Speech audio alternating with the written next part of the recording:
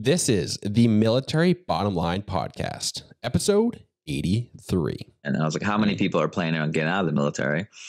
And only a few raised their hands. And I was like, everyone should have raised their hands because everyone's getting out of the military. Unless you die, in service, you're getting out of the military. It doesn't matter if it's, 5 years from now, tomorrow, or 20 years from now, you're getting out of the military and you're going to have to figure that out. Yeah. And, the day you start preparing is when you realize that's going to happen.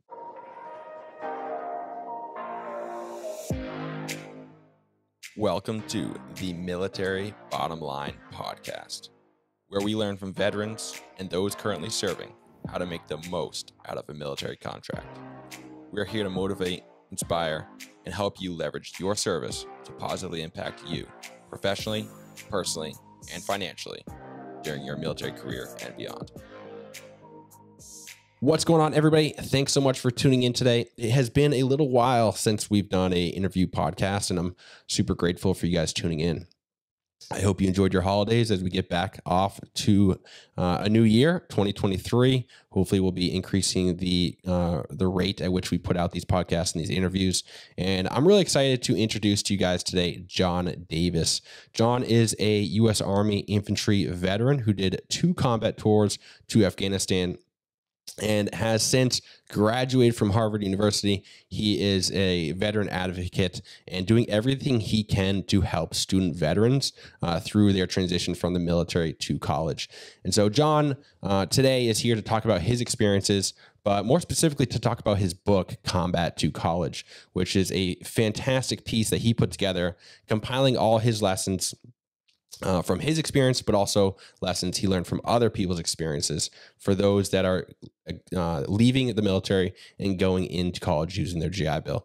So I really hope you guys stick around to hear his wisdom, his advice, and hopefully it really inspires you to actually try out his book, which I highly recommend if you are on track to use your GI Bill and gain a college education. So stay tuned and enjoy the episode. John Davis, welcome. Thanks for joining me today, man.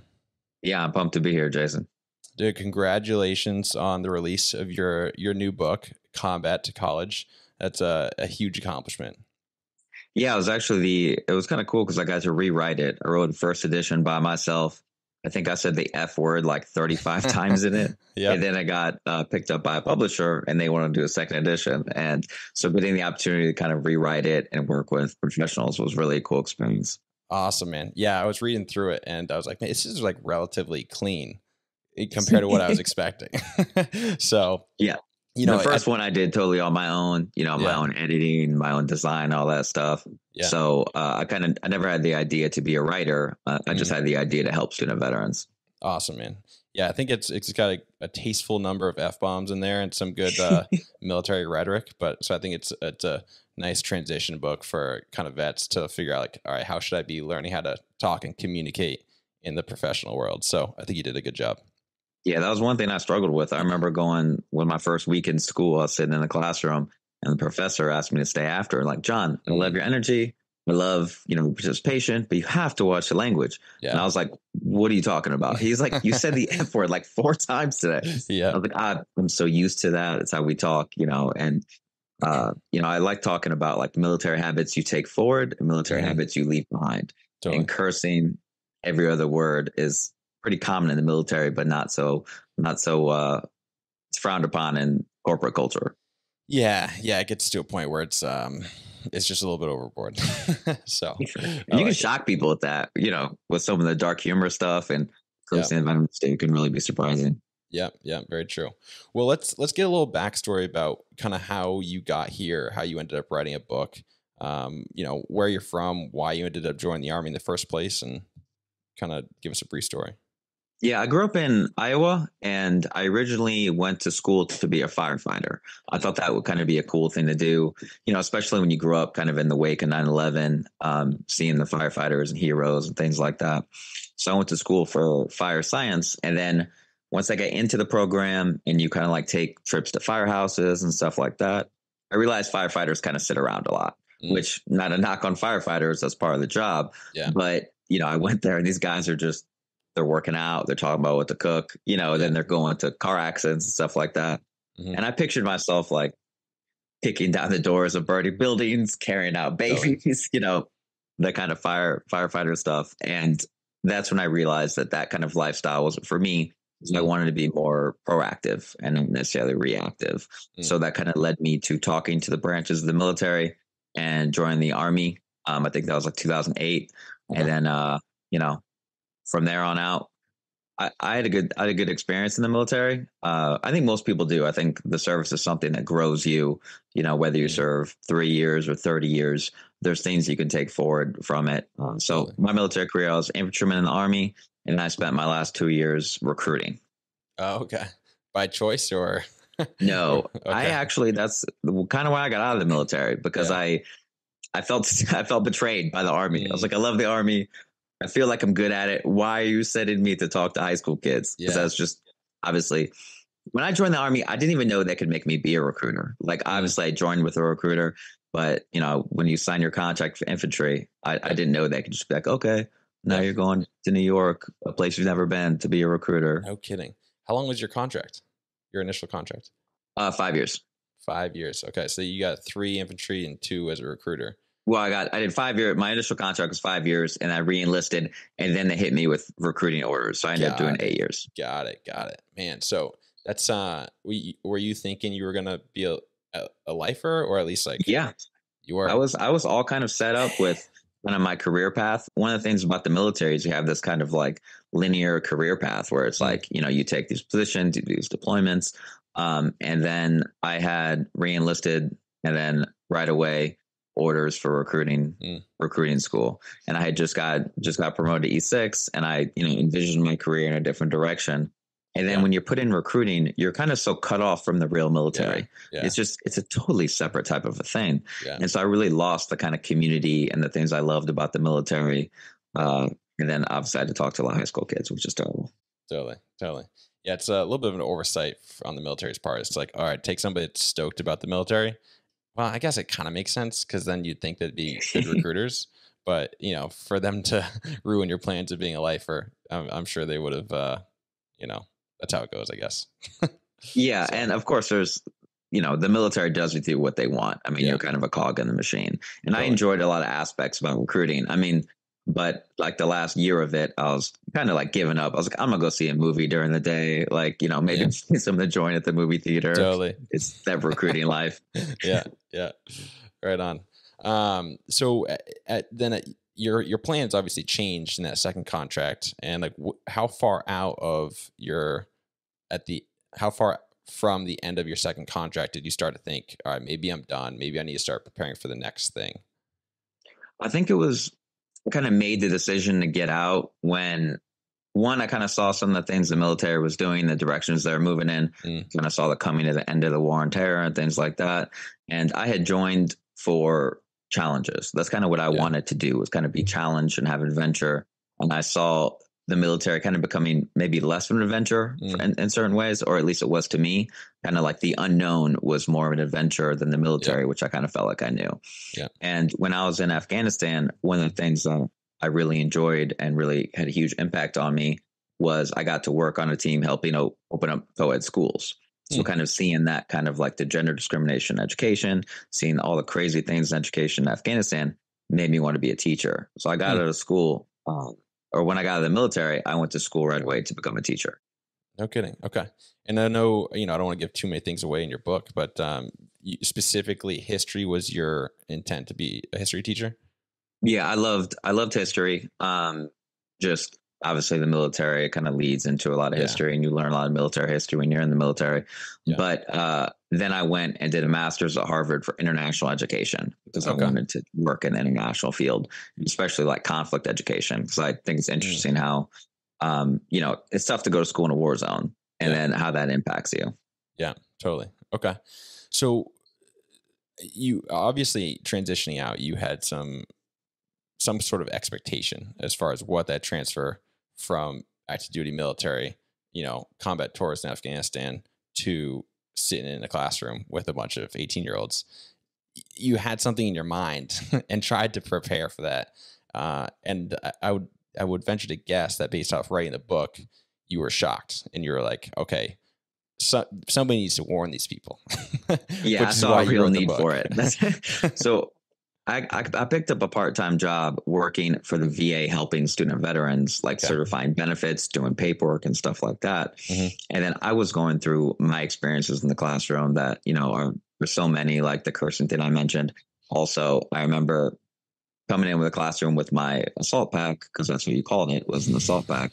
Yeah. And like I put it down next to me, and the girl next to me was like frightened. She was like, "Oh, that they had like mag pouches on it and stuff like that." Oh, wow, I just, and she's like, and then so everyone thought I was like a future school shooter or something. Yeah. So It's it bad was, look. yeah, it was tough. And I saw this different things that veterans struggled with. I saw the difficulty transitioning, and I saw, because when you're a student veteran, like you mentioned, chances are you're older. You're not traditional. Over 50% of student veterans have some kind of service-connected disability. Yeah. So there's specific challenges you face, as well as needing employment, most of them. And the majority of us have families, or like me, you're divorced. So, that you're carrying a lot more baggage into the classroom than your traditional 18-year-old.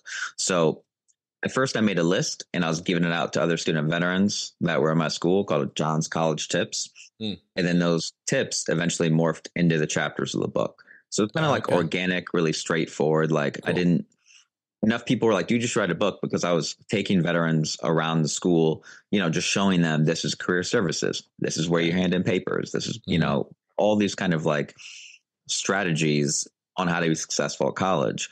And then, so the writing the book kind of came naturally because of something I was doing at the time, where I could really see a lot of the missteps that veterans make and some of the things you can do to overcome them. What school did you immediately go to following?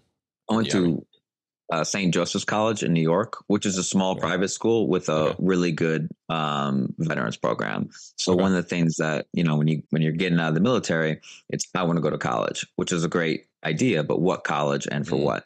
So I had a pretty clear path, and I think that helped me out a lot. I still think college is a place of self-discovery for veterans, like it is normal people. So, even if you don't know what you want to do, college is a decent place to figure that out for veterans when you're getting out of the military. Because I see a lot of veterans now in my work who don't want to go to school because they don't know what they want to do. So they just don't go to college, and they pick up some job that they don't have any passion or anything like that. And with the opportunity to go to school for free and kind of get paid when you're doing it, you might as well go ahead and go to school and figure some things out, network and stuff like that, opposed to just taking a job at a gas station or something because you don't know what you want to do in college. Yeah. I mean, my whole idea behind my podcast and my YouTube channel is to help veterans, leverage the benefits that they've earned and make the most out of it. And so I agree with you so much, but also to an extent, I have seen so many veterans that start going to college, they use their GI Bill, and they're like constantly changing their program. And then they run out of benefits before they get anywhere. And it's like, there's such a fine line between, using the benefits, kind of figuring out along the way, and using the benefits, but jumping programs, jumping schools to where like you could really put yourself in a crap situation where after 2 years of jumping around, you find out like, oh, now I know where I want to go, but I don't have enough benefits to get me there. So there's such a fine line, it's such a hard thing to really narrow down for each individual because each one is so different. And sometimes the approach is you have to have some type of strategy to it. But nowadays, a lot of places, like sometimes it's like, hey, they want to see you have a degree. They don't really care what it's in. So get a degree. So college is more the place where you can become the best version of yourself if you do it right. But you're right. There's certainly a lot of strategy that needs to go into it. And you hear those stories about veterans who are just, they get to college and they get more lost because they're not sure what to do. And that's why my book has kind of practical advice on how to find a mentor, how to, things like that, where you're really used to the mentorship role. But another thing I recommend veterans do is to mentor someone yourself. It's kind of, you're used to that in the military, and that puts you in a role model position. Totally. Yeah, no, I was reading that part last night, and I think that, both of those points are really good. Finding a mentor and being a mentor, where you're kind of forced in those positions in the military, like rank up, rank down. There's always somebody that you're either looking up to or helping out. And so to organically build those relationships is not nearly as easy as you would think while in the military. And so I think, yeah, definitely reading your book and doing additional research on how to develop those relationships. And I think that, you're going to get more out of helping somebody else than you are getting helped by somebody else. If I just Yeah. said that right. I think it's really easy to overlook that, but how much putting yourself in a role model position and kind of setting an example for someone improves your life. Totally. I had my mentor really gave me super practical advice, because they asked me things like, tell me your daily routine. And I didn't have one, but I had one in the military, and I was successful in that daily routine in the military. So, okay, let's develop a daily routine. And then there's little things in daily routine. Like my mentor is like, hey, read for an hour a day, work out for an hour a day, and start every morning with a motivational video. And I was like, okay, like those are 3 things I could manage every day. And then kind of carrying that forward into my life totally transformed me as a person. Totally.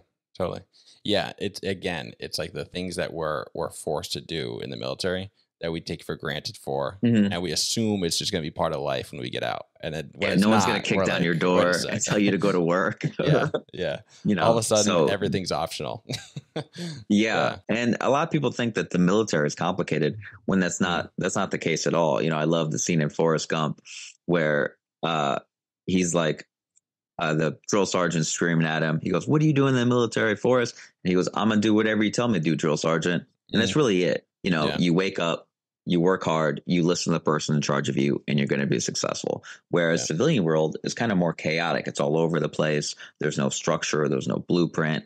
Whereas in the military, there's kind of a linear path set out for you, and you know what you need to do to be successful. But now with the individualism, with technology in civilian world, veterans are kind of coming into an unpredictable job sector. 100%. Yeah. You allude to your combat experience several times throughout your book. And obviously as the GWAT era has pretty much wrapped up, fewer and fewer veterans are combat veterans. But even then we still have our unique experiences. We still have this like wide divide between us and the rest of the student pool and the population. And I just feel like so many people kind of like, they almost like enjoy that gap, even though it only hurts them, and they like further build that divide and isolate themselves. And so it sounds like, you've been through some definite stuff through your combat tours. How did you navigate that divide and prevent that from, being something that isolates you? I think it's easy. It's easier nowadays, or it feels easy to kind of become an anti-civilian veteran. I mean, you always hear veterans complaining about civilians.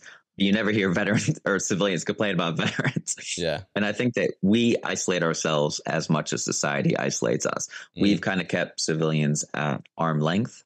And, I think that they've done it a little bit as well, too. It's hard to understand how over 20 years of a war that we become further disconnected from our civilian population, but it certainly happened. So one way that I think veterans can kind of work on that is we have to take the first step, because they're not going to. Yeah. And one of those things is to tell our stories, like stuff like this. You have to get out and you have to share your stories, because it humanizes you.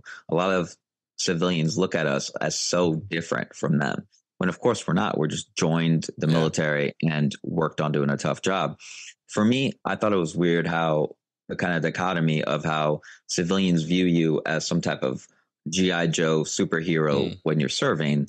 And then when you get out, they look at you like you're some PTSD filled homeless veteran ready to crack or something like that. Yeah. I was surprised when people like felt sorry for me, when I was going through a little bit of my struggles or whatever, because the worst thing that I think veterans develop is self-pity. I think when veterans start feeling sorry for themselves, and the military is such an easy thing, or the VA, to point at, like, oh, that's why I'm screwed up. And that kind of leads more into isolation, because we've seen isolation is more dangerous to veterans than combat. Yeah. 100%. I'm thinking about kind of chapter 5 specifically with, of a title, "Don't Be Afraid to Look Stupid." And maybe this isn't totally in line with, maybe I'm going off a little bit, but I think that there's a, when you're saying tell your story, there's 2 components to telling a story. There's the civilian who if they're unaffiliated complete with the military, they're gonna like really be like, wow, that's a wild story. But then at the same time, there's that vet in the back of the classroom who's totally crapping on you for telling your veteran story, you know? So there's like there's that, you know, that conflict of like, okay, I still want to like stay true to my veterans, but I also feel like I got to share my story. But I don't want every veteran in the back of the room thinking I'm a douche. That you're a bro vet. Yeah, exactly. So those are just kind of like the constant things that, you know, that you got to figure out. And I think that's a lot of that has to do with your attitude, and how you're presenting your story. But what's your take on that?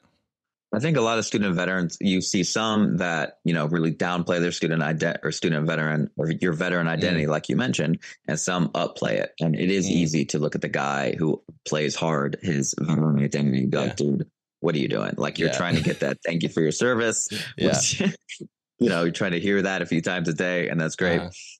And I think how we portray ourselves to the American people does make a difference, because I remember I was at the gym, you know, a few weeks ago, and there's this veteran there, and he's got his dog tags outside of his shirt. He's got his, you know, veteran hat on, veteran shirt on, and he's got like a service dog with him there in the squat rack. And, you know, I'm wearing like a Black Rifle shirt or something, and he comes up and he's like, "Hey, were you in the military?" And I was like, yeah. And he tells me I was in the Air Force for 3 years. And, you know, I went to Kuwait for 6 months. Gotcha. And I looked at it. I was like, why do you have a service dog? And he goes, oh, just a PTSD from military training. And I don't know how training, you know, the Air Force is. Like, I'm sure it can't be that tough. But I think how we portray ourselves to the population needs work, because we don't want to be looked at as victims or pitied. We want to be role models, continue to set the standard, and continue serving, you know, even after we're done in the military. Yeah, totally. That's a very good point. What do you think was your biggest surprise going from active duty military into college? I'd say the total disconnect that most people had with the military, like you mentioned, like people being unaffiliated. And then you look further into it, you found out that 80% of the military comes from military families. So there's a lot of people who didn't know a single veteran. So I was the only veteran that they had ever met in their entire lives, and certainly the only combat veteran. You know, if you don't have a military family, especially where I was at in New York. And I think I was a little surprised at that. And then also kind of made me feel a responsibility, because to them, I'm the military. Like, they don't know anything else. Yeah. So I think, you know, it made me feel like, oh, I want to represent the military better, and not like a total idiot like sometimes I do. So it kind of made me feel like, oh, I want to, you know, be a good standard bearer for the people serving. Yeah. Okay. Yeah. It's kind of a weighty position to take. If you're basically, those people's only experience with the military, and whatever you know, put off is kind of what they're going to live with. So if I'm giving off that douche, or every veteran's disgruntled, yeah, no kidding. So I think a lot of people are scared because they view questioning the military or its use, or asking anything about the country, as they might be perceived as anti-veteran or unpatriotic or something like that, when we want the civilian population comfortable asking questions to us and about us. You know, I think the civilian population has kind of fallen back and looked to the government to deal with the military. And that's why, you know, veteran issues never really become much of an issue, or the wars, because the people just looked at the government to use the military. Yeah. 100%. I'm looking, I made note of a quote you had in the book. And I put down too many quotes apparently, because I can't find this one. That what you were talking about, how you were shocked at how many people, you know, how many active duty members think that they're going to get out and get that 6-figure job. And it's so funny, because like, for whatever reason, it's like, it's always 6 figures. Like, 100 grand is like a magic number where everybody's going to be happy somehow. I don't know. But yeah, everybody in active duty is always like, oh, like with my like TS or my, you know, NCO experience, whatever, like a 6-figure job is gonna be so easy to get, you know, no worries. I don't need to go to college. And I appreciate that you mentioned that, because it is just like somehow an expectation when you get out, here's your check, here's your job. Yeah, a lot of people think they're going to stroll right into some amazing job Yeah. because they had served in the military. But the Yeah. military is far from a golden ticket in life. If anything, it's something that can be used, but I don't know. Yeah. I mean, being a veteran starting over is harder than most things because you Mm. have so much stuff that you're taking with you. You have so much or you can have so much baggage, and it's hard sometimes. I think we tend to look at our military experiences in a negative light and not kind Mm. of think about the advantages that our military training and experiences have. Because for starters, like I mentioned in the book, veterans know how to be on time. Veterans Mm. understand how to work hard, and Yeah. those things have kind of fallen further and further from general American society. Mm. Mm. That's very true. Yeah. What do you think? I mean, just to, I don't want to scare people, but at the same time, when I'm like, if you're essentially, unless you have, a degree, unless you're an officer really, or like a very specialized intel or something that else that you can directly translate into, whether it be a government or private sector position, you are pretty much starting over. Whether or not you go to college or get a career, the chances are you're starting over, and nobody is going to start you off at $100,000. Yeah. I mean, I remember when I was looking for jobs early on after getting out, it was like, I'd be lucky to get like 50K, Right. like with my random like MOS experience that doesn't mean anything anywhere. It's just like, I'm totally changing industries. I'm totally, yes, I have these intangible things that I can put on my resume and I can speak to if I'm lucky enough to get an interview. But I think so many people just expect, let me, drop 5 applications. I'll get 5 interviews. I'll have my pick. And I was just talking to somebody the other day. He submitted like 79 applications and had 2 interviews. And it's just like, it's not quite as straightforward as, Yeah, and those are think. actually a pretty good race to submit 79 and get 2 back. A lot of you are even more than that. It's interesting you mentioned the officer thing, because one of the reasons I wanted to write this book, and I felt like it was important, is you have kind of 2 classes of people in the military. You have officers and you have enlisted.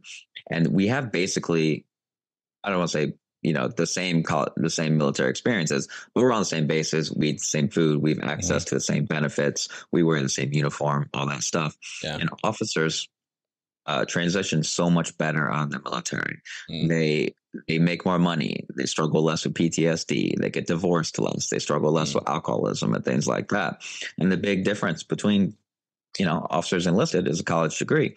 So they're getting out with a college degree and their military experience, and veterans are only getting out with their military experience. Yeah. And a lot of people look at that as more of a handicap than an asset in the corporate world. They look at you, it's kind of a mixed bag. They might look at you like being hardworking and a team player, but they also might view you as like a ticking time bomb or waiting to go off for having PTSD. Yeah. Yeah. Especially with, the new transitioned veterans, newly transitioned. And I don't know. I'd be curious from an employer's perspective. Like I think for some there are kind of negative perspectives that are coming on for veterans. Like, okay, veterans that are newly transitioned, they don't really know what they want. They're just trying to get a job. They're not going to be here for like 5 years. Maybe 6 months to a year. And so, I think after the GWAT era, you're almost like, you're getting out now. You're almost battling against kind of a mixed bag of reputations that veterans before you have set. And so you have to really like present yourself well and build your own reputation that you can, rely on. And whether that be building the reputation while you're in, so you're getting good letter of recommendations, you're getting, warm handoffs and warm introductions to people at companies where you can, you're not just a random application to land on the desk. I think that so much of the work starts well before you actually get that DD-214. Yeah, I mean, I gave a speech to some, reserve soldiers or, who are in, and I was like, how many people are planning on getting out of the military? And only a few raised their hands. And I was like, everyone should have raised their hands because everyone's getting out of the military. Unless you die, in service, you're getting out of the military. It doesn't matter if it's, 5 years from now, tomorrow, or 20 years from now, you're getting out of the military, and you're going to have to figure that out. Yeah. And, the day you start preparing is when you realize that's going to happen. I Yeah. think that more people nowadays are going to be finding jobs based on networking and who they know, opposed to what they know. Because when you get out of the military as a veteran, there's a chance you might not know that much other than, like you said, your specific MOS, your military skills, and that can be looked at as much of a handicap as an advantage into this world. Totally. Yeah, I was just watching a video on YouTube. Patrick Bet David. I don't know if you're familiar with him. Entrepreneur, big fan. He was in the Army actually many moons ago. But he was talking about how, like, sending his kids to school. If his kids wanted to go to school, go to college, he would let them. But he would say, if you're going to college, then here's what you need to do. 2.0 is essentially the same as 4.0, which debatable. But he's like, I would tell you to go to school and find out who are the kids of the wealthiest parents and go network with them, because it's all about who you know and not what you know. And if you get that diploma with your name on it saying you have a bachelor's degree, like, nobody is ever going to ask you, unless you're applying to grad school, nobody's going to ask you what your GPA was. Nobody really cares. They care if you can do the job. They care if you know the right people, and really knowing the right people is going to get you the job. So, and college is a great place to meet people. 100%. I mean, that's one of the places, the military is not a super great place all the time for networking, because a lot of the people are staying in, like you mentioned, it's good for develop relationships, for letters of recommendation and things like that. Like, I had, my company commander has written me, letter of recommendation, but he's still in the military. So he's not going to be able to hook me up with a job outside the military. Sure. So I think we're so likely and comfortable in our military bubbles that we stay within them too much for things like networking, when really we need to find ways to get uncomfortable in our networking and put ourselves out there in the world more. Yeah. Because the job's not coming to you. You got to go out and get it. It ain't coming to you. Yeah. No, it's not coming to you. And neither are those stimmy checks anymore. So you got to figure it out one way or another. And a lot of people, what's the federal resume thing? Like, I'll put my resume online. People will pursue me. Like, dude, you're not like an NFL free agent. It's not like that. Yeah. There are plenty of qualified people for any desirable position. It's how you separate yourself, and that's why in my book I recommend things like, how do you find internships? Because that's a big thing to do. Totally. How can you set yourself apart from other people on your resume? Yeah. How can you forge connections in your community? Because like you said earlier, another big thing with veterans is when we get out, we usually don't stay in the same place we're at. We move across the country or the entire world, which makes you kind of in a starting over position. Totally.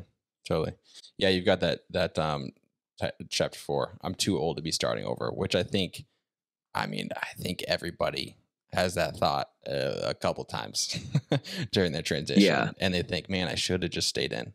Like, at least I wouldn't be starting over. I might be unhappy, but at least I wouldn't be starting over.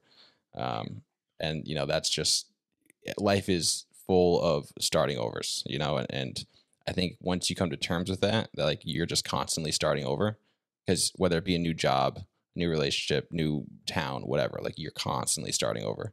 So who really cares what age you are? Because you're going to be doing it again in 10 years, Yeah, I think that's super good advice to view every day as a fresh start. And I think you're right. When I was in the military, I'm like, I should get out, and I'm out. I should be, I should go back in. But if you're constantly viewing yourself on a path to improvement, which is why I recognize that traditional school classroom is not for everybody. Yeah. So, I'm not like, hey, every veteran needs to get out and go straight to college, because it's not always, what you should do. But lifelong learning is important for everyone, despite, you're probably going to learn more on podcasts than you are than the classroom. And I probably learned more like watching podcasts than I did at Harvard. It's not like there's so many ways to learn now, and veterans need to keep growing. The military forces you to grow. It's kind of part of the process. They send you to schools, they promote you, they give you more responsibility. But in the civilian world, you have to find your own growth. You have to find your own challenges. 100%. Yeah. Honestly, man, going through your book, it's a small investment in your future, really. Between the cost of the book and the time it's going to take you to read it, it's not tremendously long. What, 12 chapters? Yeah, it's like 150 pages. So I wanted to make it short because, I don't think anyone wants to read an essay. My goal was kind of I want to be useful, firstly, entertaining, and helpful. That's kind of it. Yeah. Where do you hope to go from here? What's your goal at this point, and how do you hope to build on your combat to college book. So now I just finished the first draft of next book, which I'm hoping is going to be the one that's going to kind of set me on to the next level. And now I'm having a good time writing for a few different military publications online and kind of continue on down that path. So I have my website with my blog where I post, articles, tips, things like that. I have articles on there, but I network as a student veteran, action therapy, Yeah. all these things that I'm into. So right now I'm really just working on how to grow my voice to be a bigger impact in the future for veterans. Awesome. Awesome. I like that, man. Yeah, it's a worthy cause for sure, because there's obviously lots of veterans that struggle on their way out. And the more help that they can get, the more, mentor that they can have, I think the better off the community will be. So that's Yeah, awesome. that first year is so important. I think people kind of think like, "Oh, you got forever to figure it out. You just got out of the military." But that first year really sets the tone for your life. So Yeah. you got to you kind of got to hit the ground running. I'm not saying don't take a break, don't take a vacation, Yeah. but that first year really develops some momentum for the rest of your life. Absolutely. Absolutely. I couldn't agree more. Awesome, John. Well, I appreciate you coming on, man. I'm going to make sure that the link to your book on Amazon, unless you prefer it somewhere else. Yeah, Amazon's good. Perfect. Or you can buy it on my website too. Okay, I'll put the link to both, and people can pick.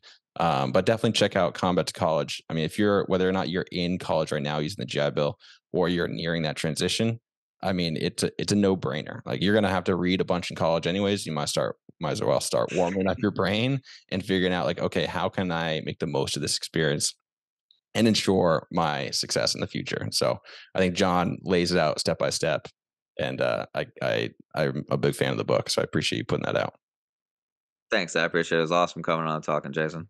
Absolutely, man. Where can people connect with you other than your book? So my website, johnhdaviswriter.com, or Instagram, John H. Davis Writer. You can reach out to me on there. Any questions you have, I do, some speaking events for student veteran groups and things like that. But, anyone who has any questions, I have a lot of articles on a lot of different things because Awesome. I think that, pursuing different forms of therapy or a more personalized way of therapy is better route than, maybe where you're going to get the VA. Mm, I like it. I like it. Awesome, man. Well, I look forward to watching you grow and continue to help veterans. And I look forward to that next book coming out. Thanks, man. Yeah, I'll come on and talk about it. Sounds great, man. Thanks a lot. We'll talk to you soon. Everybody, thanks so much for tuning in. I really hope you enjoyed that conversation with John. I can't recommend enough to actually just use the link below, purchase his book. It's super cheap and it's really not long. I mean, you can read it in an afternoon if you put your mind to it. And I think the value that comes out of the book, if you are currently using a GI Bill as a student veteran, or about to be, I would this book is for you. And so don't miss out on the opportunity. The value is there, and it just requires a couple bucks and a couple hours. And so I highly recommend you check it out. But with all that said, I hope you guys enjoyed. Check out the links in the description, and I'll see you guys next time. Peace.